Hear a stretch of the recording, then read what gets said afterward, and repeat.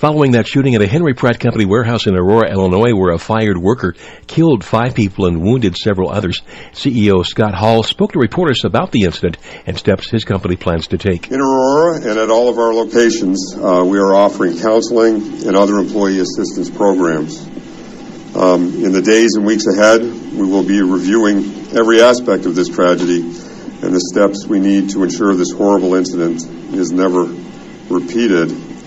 And we're assessing if there's anything we could have done or could do in the future.